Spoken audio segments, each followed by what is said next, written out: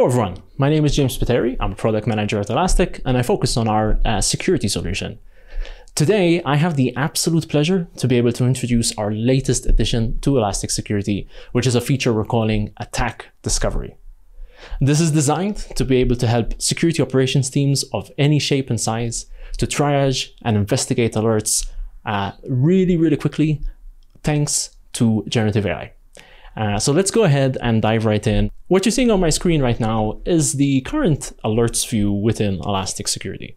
So this is typically where, as part of your daily security operations, you would go in to see what alerts would have triggered within your environment.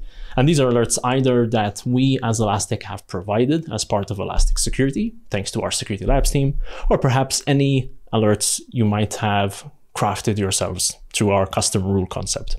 It's a slow day today still. There's still 30 alerts, right? Which isn't a significant number, but it's still not a relatively small one either. Where do I even start? This is a challenge that security analysts and teams face every single day. That's normal. And again, I only have 30 alerts today. It's very common that you have a lot more than this. This is where Attack Discovery comes in, right? Instead of having to go through all of these, I'm just going to go pivot to this new Attack Discovery tab.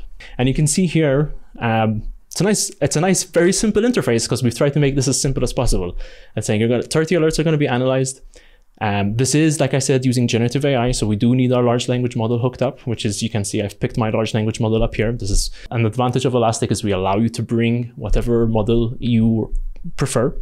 Of course, we are the Search AI platform. So we're going to be doing a ton of things under the hood, leveraging all the power of Elastic to make sure you get the best and most accurate results as well. And all you have to do after you selected that model is hit this generate button.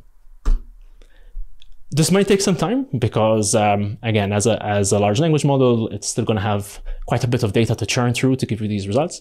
So I'll pause the video right here and then come back as soon as these results are generated, and we'll go through them together.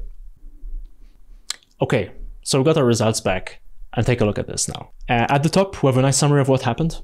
We had our 30 alerts, and they were broken down for us into 4 discoveries, which means these are 4 active things happening within my environment, which I'm definitely going to want to look into. And what Attack Discovery has done is, not only has it told me there's 4 discoveries, it gave me as much detail about them as possible. So just really quickly glancing over them, if I just collapse all of these here, you can see there's pretty much something happening on each of the hosts we have here. And it's given a nice title to these discoveries depending on what's going on. So anywhere from a malware attack on macOS to a ransomware attack, malware attack via malicious Office document. So try to make that title a bit descriptive into what it's discovered. I probably won't go through each and every one of them here, but let's just start with this first discovery and take a look at this content. Attack Discoveries, remember, went through all the alerts, identified these attacks and correlated any behavior. So it's then easy for me to understand in one go. So we have a very nice, very quick summary here, which describes the entities involved. In this case, we have this particular host and this user. You can see there's interactions for all of these as well. So I can open the existing host and alerts flyouts you might already be used to. So that's all something you have at the tip of your fingers. But let's take a look at this. So it said, we take a look at the summary first. There are multiple alerts indicating potential malware attack on this macOS host, involving suspicious processes, credential phishing attempts, and execution of untrusted code. The attack appears to be a multi-staged and targets an elevated user account. So immediately I know, okay, this is definitely a discovery that I should be interested in. But then take a look at the details. So there was multiple instances of a suspicious process name, which is mygoapplication.app. They had these characteristics. The process launched by the parent process launched the process failed code signature validation, indicating it may be malicious, and then the process attempted to execute this command. Then a process named OSAScript was detected attempting to display a fake system dialog to potentially phish for user credentials. And it gives me the command line as well. A suspicious file name was then created with full permissions and then executed with these arguments, potentially attempting to access the user's login keychain. So perfect, right? What more could I want than this? We also have a really great visualization indicating the MITRE ATT&CK tactics over here. We can see the alerts which were involved. So we don't hide those from you. If you wanted to pivot to the alert view the alerts that were involved in this discovery, you can. So we highlight all of this here, and you get the same alert experience you're already used to within Elastic Security. And we also take it a step further for you. So, typically during an investigation, the actual investigation part is half the job. We then have to start reporting on it. So we've tried to make that really easy for you too. So with a couple of clicks, we can go to this Take Action menu and say we want to create a new case with this discovery. So we can add to a new case. You can see we automatically populate the name there as well as the description. Let's just change the severity. That's the only thing I'm going to change, and then create the case. That's it.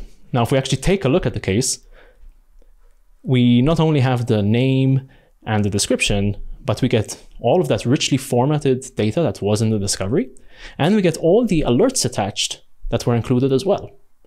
So now it couldn't be easy for me to just continue this investigation, bring in other members of the team, so on and so forth. I didn't have to spend the time doing all of this. Very similarly, we've made it really easy for you to continue to ask questions about this. So perhaps you might want to say, okay, fantastic discovery. How do I potentially remediate it? Well, let's send this discovery to our assistant. So I can simply click on the View in AI Assistant button. You can see we get a new chat with the discovery name. We also get the actual content from the discovery. And now I can simply ask the question about it. So like, how would I remediate this, for example? And then the assistant is going to do its thing and give us a really nice answer there as well. And by the way, all the privacy features you might already be used to with the assistant are all available within Attack Discovery. So things like anonymization, field selection, you still have full control over that. So we've put in a lot of hard work to make sure that your privacy is taken into consideration. And like I said in the beginning, you have the choice of models to use here as well. So we haven't taken that away from you. And now you can see the assistant gave me this really nice steps to potentially remediate this. I could continue the conversation if I want. I could also go ahead and add this to the case that we just created, right? Why not? Let's go ahead and do that. And now we have the remediation steps as part of the case. So we've really tried at every step to give you as much help as possible, thanks to Attack Discovery and the AI assistant. I hope you're as excited as we are. We feel this is a really revolutionary bit of technology that's now available to all users of Elastic Security, and we're only just getting started. That's all I have time for you today. Please visit our website for more information, or perhaps go ahead and start a cloud trial, and I will see you next time.